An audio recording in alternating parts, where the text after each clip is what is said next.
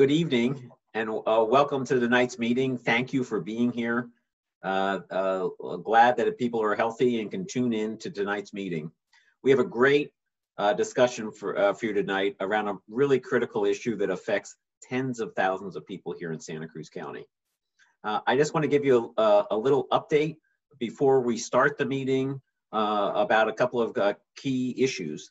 One is on where we are in the COVID-19 pandemic. The county, as you may know, entered last week the next tier in the state's blueprint for a safer economy. That means that our new case rate and positivity rate and hospitalization rate are lower, that we have moved from the widespread purple category to the substantial red category. It means that we're moving in the right direction. We still have a lot of work to do. Today, we have just over 2,100 cases, and I regret to announce that we lost another person to this virus today. It was a man in his 40s from South County who had other health issues, but COVID was the primary reason why he died. He died at home. He never came into the hospital. And so we continue to do outreach, especially down in Watsonville. We're doing a lot of work with a collection of educators, elected officials, community-based organizations, do targeted messaging to get more testing done down there, to offer information in linguistically appropriate ways. And we'll continue to work hard to slow the spread of the virus in Santa Cruz County. Next week, I'm going to have with me the chancellor at UC Santa Cruz, Cindy Larvey, who will be talking about our partnership with UCSC to greatly expand testing. It's a really exciting opportunity that we have here, and it's wonderful that we have a university in our community that could really help us during our time of need. A couple other things I just want to share with you. Now we're about 4 weeks since the start of the CZU August complex fire, the worst natural disaster the county has ever faced, with about 900 homes completely destroyed. I saw today that it ranks as the 10th most destructive fire in California history. We expect that by the end of the weekend that they'll have the fire fully contained, but they will be up there until the rainy season starts, putting out small spot fires and just making sure that we don't have any problems. Most everybody who has a home is back in their houses, but there's still about 2,000 people who are out of their houses. We still have a shelter going on at the fairgrounds, and we have hundreds, if not over 1,000 people in hotels, both here in Santa Cruz County as well as in our surrounding counties. On Tuesday, the Board of Supervisors took some action to try to figure out ways to make it easier and faster for people to rebuild their homes.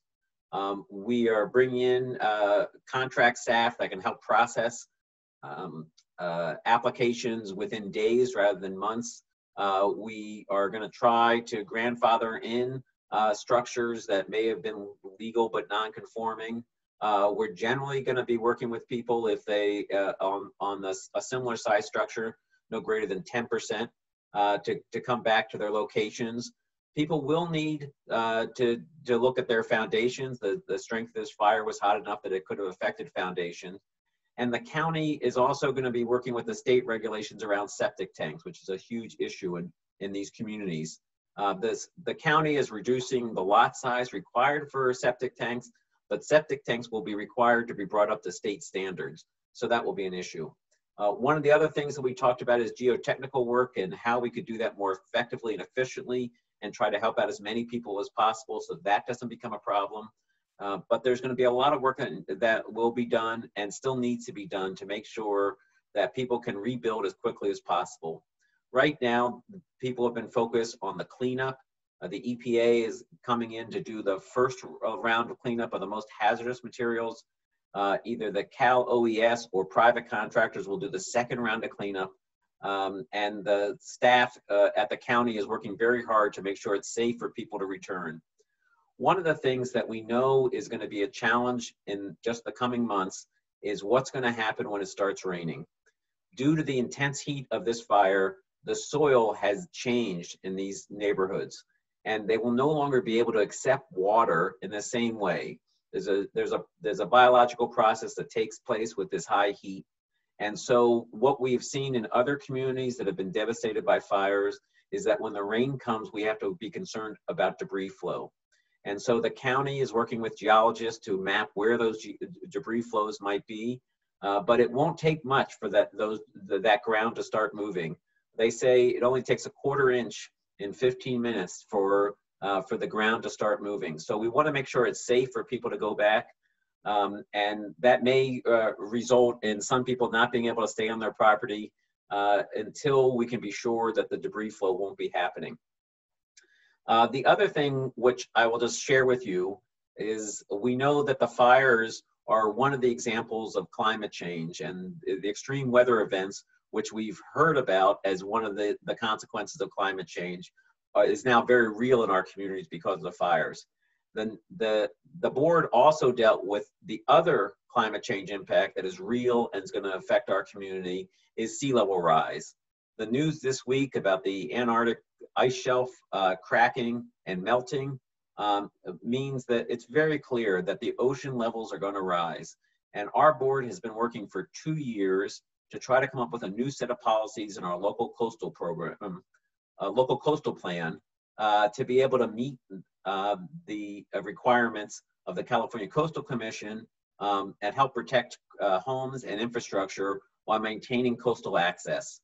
I've been working with supervisors and city council members through the California State Association of Counties and League of California Cities with the Coastal Commission to try to look at strategies around sea level rise. I believe that the package that we voted on Tuesday is the most far-reaching and innovative package right now in the state of California. I hope to be in front of the Coastal Commission within the coming months to be able to present the elements of our plan along with my colleagues from across the state in order to get buy-in from the Coastal Commission to look to make sure they know there's not just one response to climate change and sea level rise. There's multiple responses, and it should be tied to geology, science, voter-approved land use patterns, and critical infrastructure. So if you've been attending my meetings on a regular basis, just 2 weeks ago you heard from Dan Hafley and Mark Massara, and I presented a short slideshow about that, but I'll be sharing more about that in the future. Tonight, we're going to talk about a very important issue. It's hard to believe that the City of Santa Cruz Water District is greater than the City of Santa Cruz. We don't usually think about that. But if you live in Live Oak, Carbonero, and even west of Capitola, you are in the City of Santa Cruz Water District. And although we've been part of that district for close to 90 years, we pay extra because we're not city residents. Currently, we pay 14.5% more. But over the years, we've paid as much as 100% more. And just 5 years ago, we paid 27.5% more. These surcharges are a relic of a different age. And tonight, joining us is Linda Wilshusen. Linda is the only non-city resident who's part of the City Water Commission, the advisory commission to the City Council, who act as the board for the Water District. In her role, she has to represent all the needs of over 35% of the ratepayers in the system. And she is formerly the executive director of the Regional Transportation Commission. She is a founder of Live Oak Neighbors and the Live Oak History Walk, and she was a founder of the Women's Health Center. So Linda is a doer, and I'm really glad to be working on this issue with her. She put together a chapter for a recent Museum of Art and History's History Journal about land use issues in Santa Cruz County. And in that, she talked about issues of Live Oak incorporation, and it touched on the water issue. And it's pretty amazing when you look at the history of this. And I thought it was important to share with you tonight sort of that the twisted tale that makes up the Live Oak's participation in the city water district, how we've been charged this incredible surcharge, and what we can do about it. So I want to introduce Linda, thank her for being here, thank her for all of the work that she's done, and tell us, you know, when did we become part of the water district, and why do we pay this surcharge? Thank you, John. And I want to say I really appreciate working with you on this issue. I moved to Live Oak from Santa Cruz in 1988, and I've lived in the county since I came here in 1967. It's part of the third year at UCSC. And one thing I wanted to add to the background that is relevant to my interest in this topic is that in the late 1970s, I worked for the Santa Cruz City Attorney on the Kinsley lawsuit, and that had to do with the Arana Gulch Greenbelt. Sure. And I did research for them on why the Broadway-Bromer Road across Arana Gulch was never built. So it was in the course of that research that I started coming across discussions about annexation, because the road was very linked with annexation. And that interest, after I retired from the Regional Transportation Commission, got me going in about 2015 on researching why Live Oak was never annexed to the city of Santa Cruz, or Capitola for that matter. And then I published the article that you mentioned, which is called Between the Gulches, the Twin Fates of Live Oak Cityhood and the Broadway-Bromer Road. And while I was reading the old news articles, I kept coming across discussions of city water rates in the same paragraph as discussions about annexations. And I included some of the examples in my memo, or our memo, but I wanted to read a good example of what we found, because it kind of hits all the points that we're making with this. Now here's the article. This is, I kind of I organized them in a notebook when I am doing my research. And the title of this is Outside Water Rate Hikes Suggested as Annexation Spur. It's not very long. Mayor Bert Snyder said this morning he is going to ask the council to formulate an active program to encourage annexation to the city. And water commissioners have suggested spur increases in the rate differential for outside city users. A 15% differential now exists, like today. A boost to 25% was discussed at the commission meeting yesterday, but no action was taken. Robert Warren, a council liaison to the commission, expressed council interest in annexation, quote, if we are to achieve the greater Santa Cruz we need, instead of gradually being hemmed in by little communities. The chairman acknowledged the problem and affirmed the idea of using water service as an inducement. Then the biggest mistake the city made was to authorize extension of water service outside the city limits in the first place. Well, it happened. He justified the water differential on the basis of capital improvements being underwritten by residents. So this is this last statement is an example of what in the memo we'd call the myth that only city residents pay for capital improvements in the water system. As a Linda, just one, if I can interrupt you for 1 second. Yeah, of course, interrupt me anytime. Just so I realize I should have said this at the beginning. You and I authored a memo to Rosemary Menard, the city water director, in June, with a long history and asking her to address these surcharges. And so that's the memo that you're referring to, in case people didn't know. Right, and there's a link to that in your newsletter, if people need to look for it. And it's, well, right now it's in the Water Commission packet also from that meeting on Monday. So the myth, which I think have been questioned by some people, is that only city ratepayers pay for capital improvements. And the big capital improvements that are now in the process of being rehabilitated because they're 60 years old are the Graham Hill Treatment Plant, the dam at Newell Creek, and the Newell Creek Reservoir, as well as other parts of our storage and distribution system. And those were financed in 1958 by a revenue bond. And by definition, a revenue bond is paid by the ratepayers.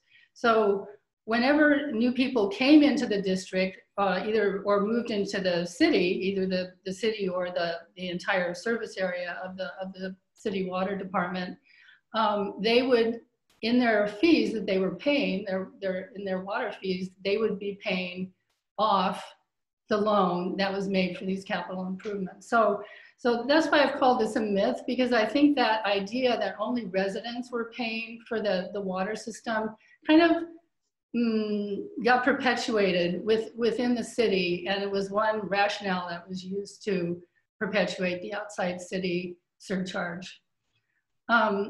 Over time, this idea that I read about, the idea that if you increase the water rates, people will want to annex, that kind of carrot and stick approach got complicated by UCSC, which was approved in the city in 1961 and then opened in 1965, if you can imagine anything happening that quickly now. And also 10 years later, it was complicated by Capitola annexing 41st Avenue. So during that time frame, which I talk about in a lot more detail in my history article for the museum, the idea that higher water rates would get people to annex basically fell apart because annexation became not an option. And I think part of what happened also, another reason it became not an option, is I think the city got used to the revenue from the surcharge, especially as the surcharge increased and as more people were moving into the unincorporated area. And you know, it was harder to let go of that revenue. And in Live Oak, the higher water fees actually made people more wary of the city, so less likely to want to annex. And I think that, well, my opinion doesn't matter, but it was a detriment to both communities, I think, in the long run. So speaking generally to the surcharge, it really seems to me, and I've talked about this at the Water Commission meeting, and it's in our memo, that the surcharge no longer serves the city or all of its customers, any of its customers. And right now, because we're in the process of a new 5-year rate setting discussion, we have an opportunity to resolve the situation. I think most people who have Santa Cruz City water very much value that we can turn on our tap and have clean, reliable water service. And I can say, I really appreciate that. And I try and communicate that to the city staff and the, you know, really dedicated employees who work in our water system. And as I mentioned, most of our water facilities are old. They're a little younger than I am, but they're over 60 years old. And, you know, you need to rehabilitate and upgrade those kind of facilities over time. And right now we're facing major challenges in doing this rehabilitation. And in fact, we've already started some improvements to the Loch Lomond Dam, well, the reservoir and the Newell Creek Dam. I think that even though it was pointed out during the meeting on Monday that if we pay less in our area, then somebody has to pay more. That's true. I think most people, and you know, I think both within Live Oak and also within the city of Santa Cruz, appreciate the equity concerns that we've outlined in our arguments. And I noted also at the meeting that the commission itself, the Water Commission, has set equitable equitable access to water service as one of its highest priorities. And I think if we look at how we can do this within really the early time frame of this rate setting process, we can get that issue off the table so we can face the difficult challenges of how are we going to pay for all these improvements that are essential to our water system. And I didn't even mention water supply. That's kind of the, you know, the third one there. And finally, the laws changed. The law changed about a decade ago. Well, two and a half decades ago with Prop 218, but Prop 26 really refined the rules around utility rate setting.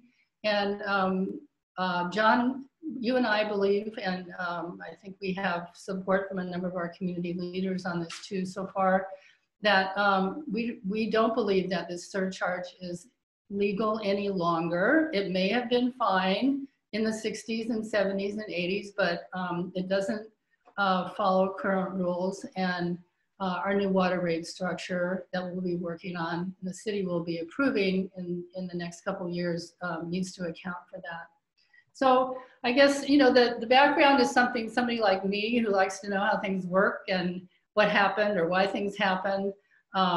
It's interesting, but I think what's most relevant now are the requirements of state law and the goal of achieving equitability and transparency and how we set our water rates and apply them across the board. So I'm ready to answer questions. Yeah, no, I really appreciate that. And I want to tell people that if you'd like to ask a question to Linda about this, about our water rates, about the history, or about anything else that we've talked about here today, there's a Q&A button at the bottom, and you can just type in your question and we'll make sure to get to it. There's a couple things that I just want to say. First of all, you referred to a meeting on Monday. The Water Water Commission meets regularly, and they're just at the beginning of this rate setting process. They had anticipated that the rates would be set, I think, much sooner than they're actually going to be set. COVID and everything else that's gone on has pushed this rate setting process back, I think, to 2022. It's pushed it out a year. Yeah. Yeah. And so my experience, so Monday was just one of the earliest meetings that the Water Commission was going to start hearing about the rate setting package.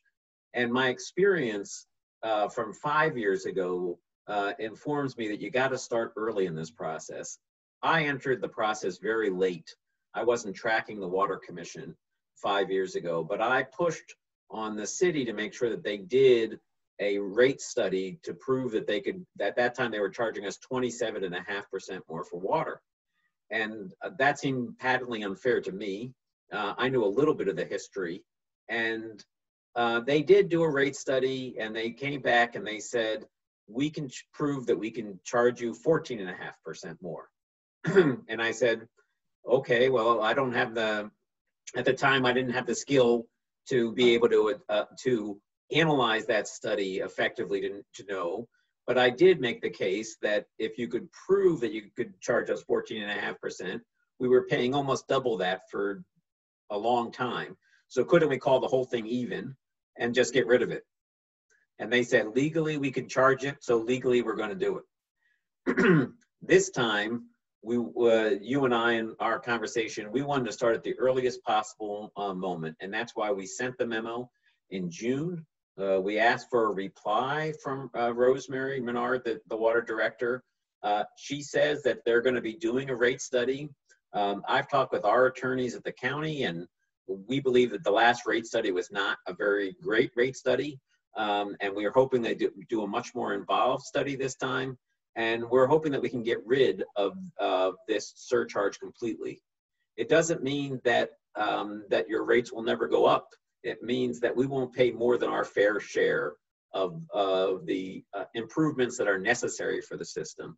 So that's why we're starting so early. The Water Commission wasn't making a decision on Monday night, but I was grateful that we had the support of about a half dozen community leaders, business people, former county staff, arts leader, someone who used to lead the land trust, health leader, to sort of talk about why this was important and why it was unfair to the people who live outside the city.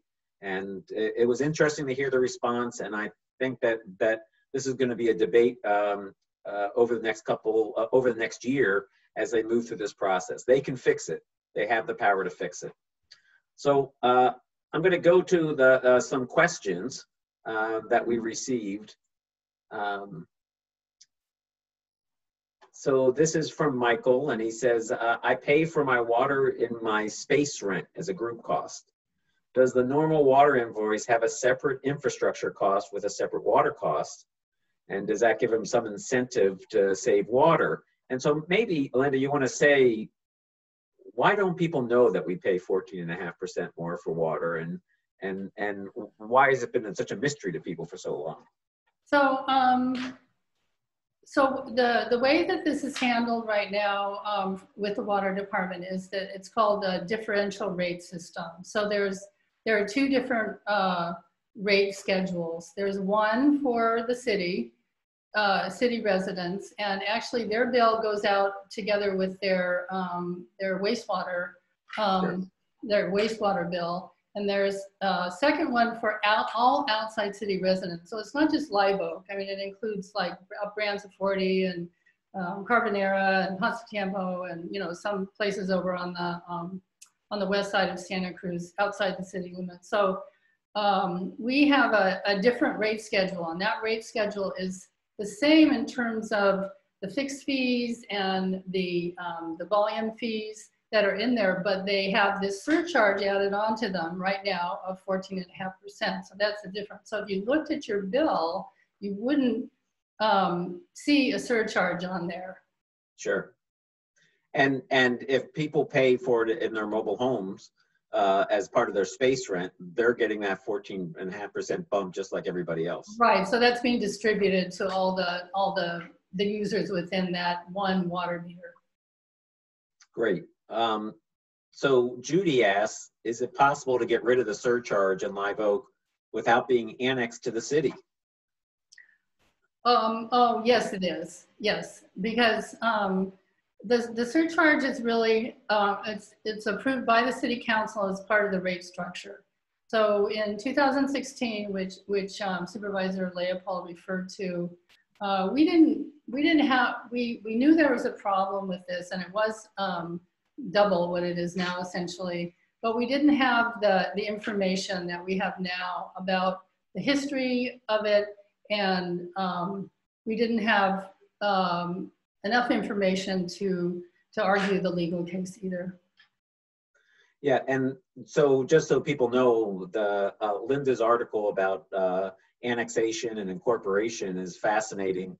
Live Oak is not attractive at this point to be annexed into anywhere else, and it doesn't have the resources for incorporating it as its own city. We don't have enough commercial space to pay for what you would see in normal city functions.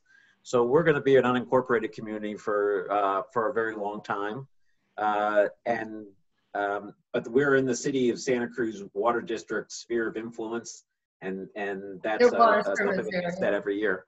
And LAFCO has to approve it every 10 years, actually. I just made sure that they did it about a year and a half ago. She also asked, is there advantages to Live Oak being annexed besides the water issue? Would we want to be annexed? Do you have an opinion about that? Do I have an opinion about that? I would say, and you know, you can take a look at my article. All you have to do is Google "between the gulches" and you should be able to find it. But I think generally speaking that urbanized areas are served best when they're part of a municipal government, which means a city government. So I have that. I'm a planner. I have that general opinion. That's one reason our situation is so unique, really, in a lot of ways, because most places in California where you have an urbanized area that's as urbanized as everybody else around it, and it's surrounded by two cities, it's annexed to one or the other of the cities, or they've merged cities, or something's happened. So there was like a decade of discussion about this in the 60s and 70s. Sure. And there were, you know, I mentioned UCSC and 41st Avenue as a part of that discussion, but the road across the gulch was part of that complication of that situation. And there are a number of different reasons why we never did it, and it's hard to imagine how it would work out today. Not impossible, but hard to imagine. But you know, a lot of things are happening that are hard to imagine. So it's 2020, anything can happen. Oh my God. And let me just I serve on our local LAFCO, which is the Local Agency Formation Commission. LAFCOs were established by then Governor Pat Brown through state legislation in 1963, as California had gone through an incredible growth spurt after World War II. And we started seeing large evidence of urban sprawl throughout California. And he had the vision that you needed to have a local commission that could help with the orderly provision of services, work to prevent urban sprawl, and protect prime ag land. That sounds very much in keeping with who we are as a community. But when LAFCO reviewed the application for the city of Capitola to take 41st Avenue, recognizing that that was going to be a major commercial opportunity for them, it would have been wise for LAFCO at that point to require Capitola to take on parts of Live Oak and put them into city services. And you know, if you look at the line for Capitola and Live Oak, it's not a straight line. I've always said that every twist and turn in that probably has a story about why that property was in or out. It makes little sense. And as someone who lives on Gross Road behind the mall, where the beginning and end of my roads are in Capitola, but I'm in Live Oak, it's part of the inconsistencies. And these days at LAFCO, we would probably do a much better job in making sure that people took on their responsibilities. And it's unfortunate that there was a missed opportunity back in 1970 something when they annexed 41st Avenue. 75, 76. 75, yeah. 75, 76. And so these days, just in the last couple of years, the state has taken away many different supports for incorporated new cities. And so it's unlikely that in most of California, you're going to see new cities incorporated until some of these support from the vehicle license fee and some other pieces that were taken away during the tough budget years, that it's really hard for a city to actually get started in California right now. I want to remind people that if you want to ask a question, you can just write it in the Q&A section. We'll be happy to answer it. Joanna asked, how do we get equal rates for everyone in this water family? Should we raise money to sue based on the questionable legality of the surcharge? I'm not sure whether you want to answer that or you want me to take it, Linda.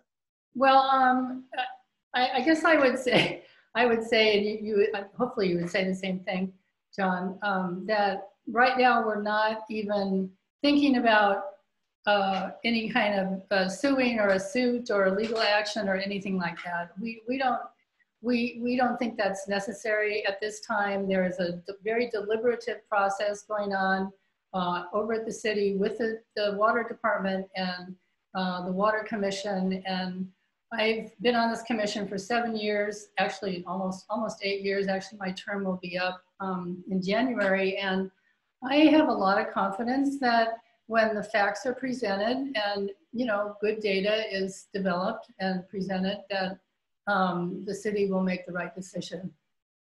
I agree with all those statements, but I will also share that we have talked to attorneys to understand Prop 218, Prop 26, what our legal rights are, what the kind of questions the city's going to have to answer in their next rate study. I think that the case was made very clearly on Monday night from community leaders about the unfairness of this and the time to make the change. And I remain hopeful and will remain optimistic that the city will take that responsibility seriously, and we can end this inequity. And if they don't, we will look for whatever means possible to make that happen, because there are tens of thousands of homes who are paying this charge, have been paying this charge, and shouldn't have to pay this charge. And it's literally millions and millions of dollars that we've paid for the system. And so let's take care of this. Let's make it work. We got another question from Michael.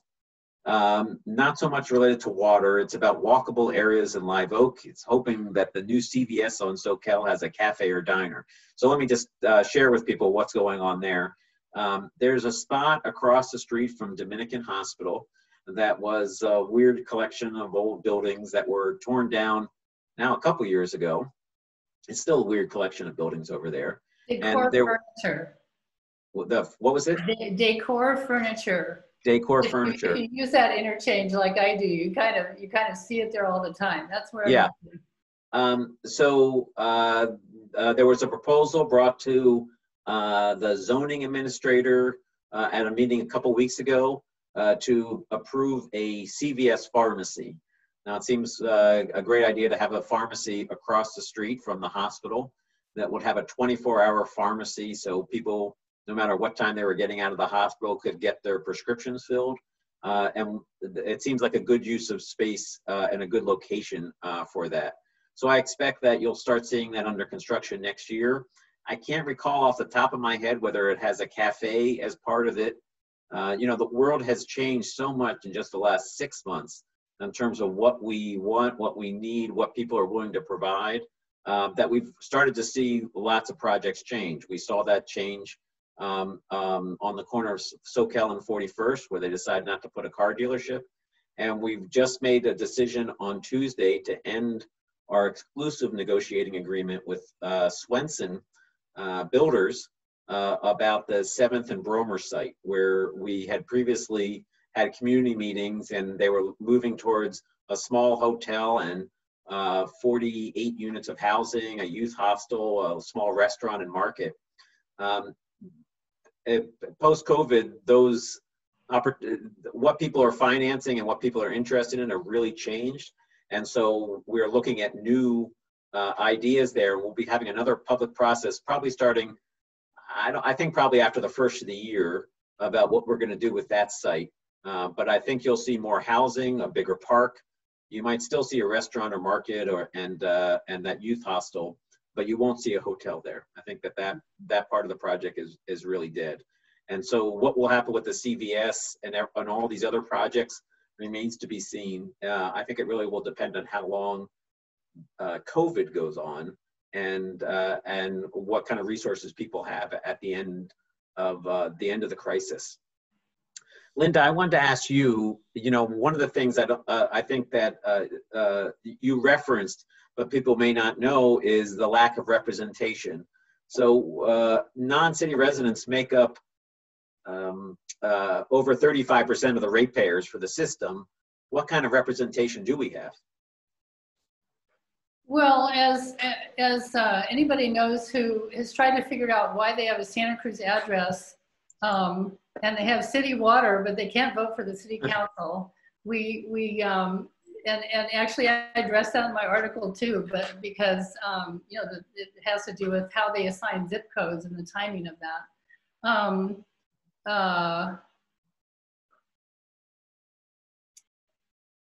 Sorry, I just lost my train of thought. We were talking about representation on the. Right. So obviously we can't vote for the city council.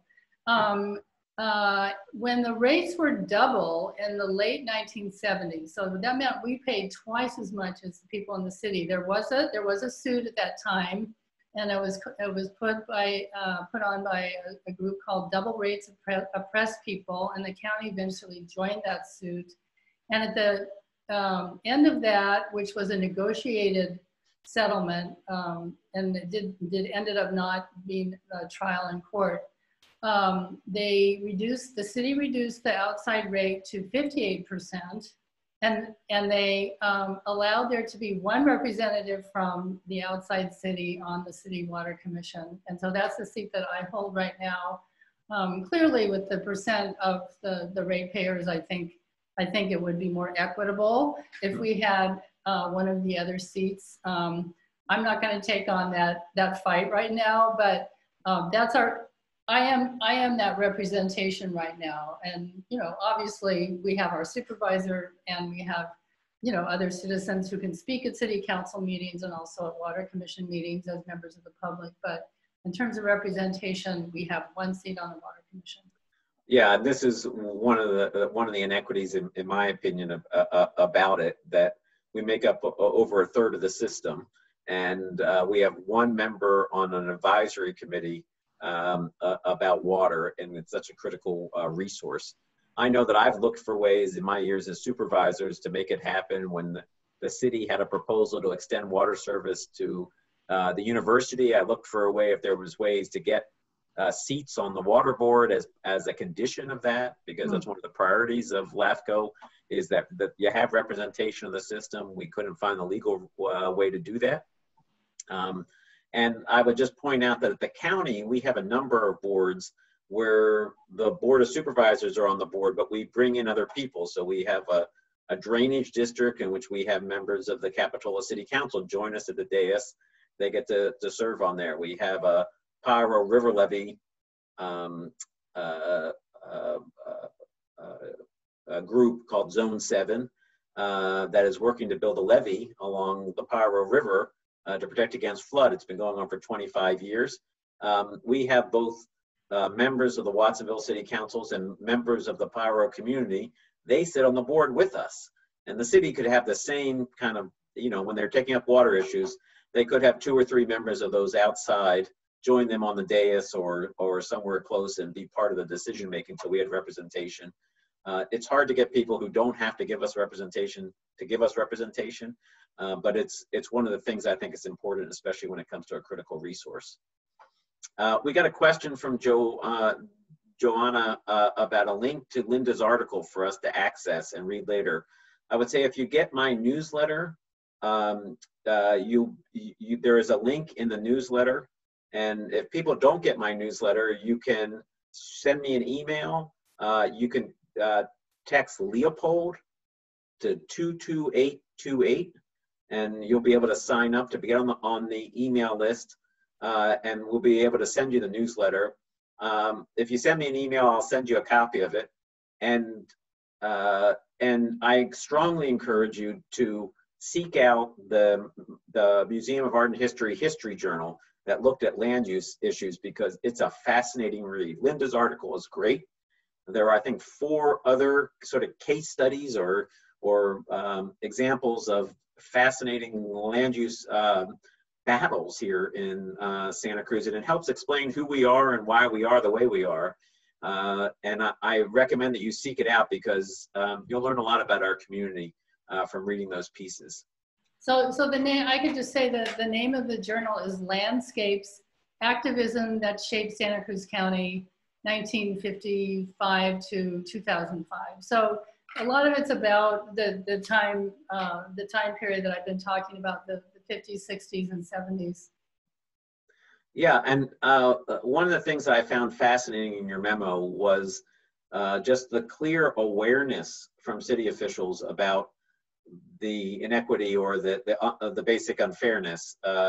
When I was at the Water Commission meeting on Monday, or participating in the Water Commission, there was a quote from the water director 50 years ago, that the Water Commission should come up with recommendations for rates that didn't have just a flat rate to everybody who lived outside the city, because it's supposed to be proportional. So they knew 50 years ago that should happen. It doesn't make sense that someone who lives in Seabright and someone who lives on Eden in Live Oak, there's a 14.5% difference. The additional cost of getting it across the Murray Street Bridge can't be that much. There's lots of other places that fall into that category. And one could argue that if someone's trying to get water to 30th Avenue or Western Drive, is there really any difference in getting the water to either one of those places? So it would be great to have a rate system that actually reflected the cost, rather than just sticking it to the folks who live outside the city. There's another question here that says that Michael is suggesting annexation might be a positive way to go. We could still speak at city meetings to help advocate.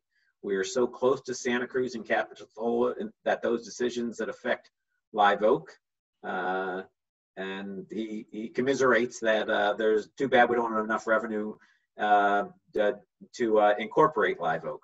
So that's a choice that people could make about whether to advocate for annexation. The way the tax system works is residential properties in some ways don't pay for themselves. We as homeowners or renters, we require a lot of services, but we don't generate a lot of taxes no matter what your property taxes are.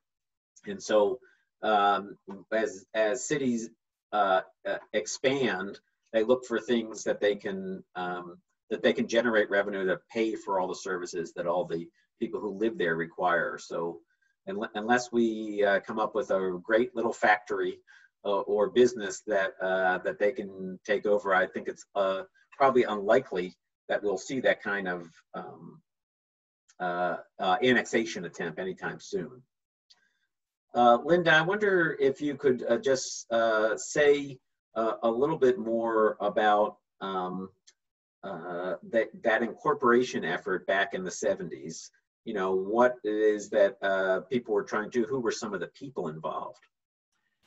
So it's, it's interesting that you mentioned 7th and Bromer, because the owner of that, the farm there, which was Emilio Majolo and his family, were a part of the incorporation discussion in Live Oak. He was actually the president of the Live Oak School Board and the Live Oak Community Association at that, or excuse me, Live Oak Improvement Association at that time. So they were, you know, the people involved in wanting to incorporate Live Oak, which means setting up Live Oak as its own city, were community activists within the Live Oak community. A lot of them had been involved with the school district, which is kind of a central focal community resource in Live Oak, but not exclusively. The analysis that I review in my article, and I'll just do an aside that you can access my history article about Live Oak annexation via my blog, which is everydayprimate.org. That's the name of my blog. So it's in there. There's a link to it in there.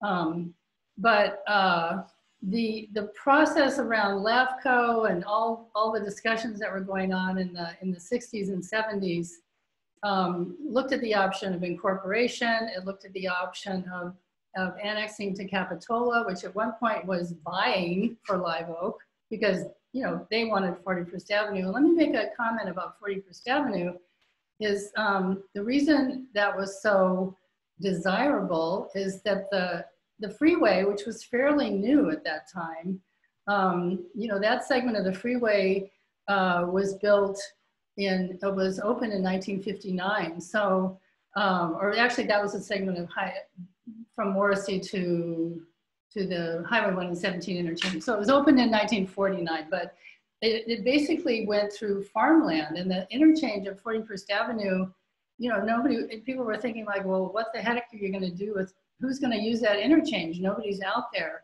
And actually it was the Au family that first built their regional shopping center, which is at Capitola Road and 41st Avenue. This is before the mall.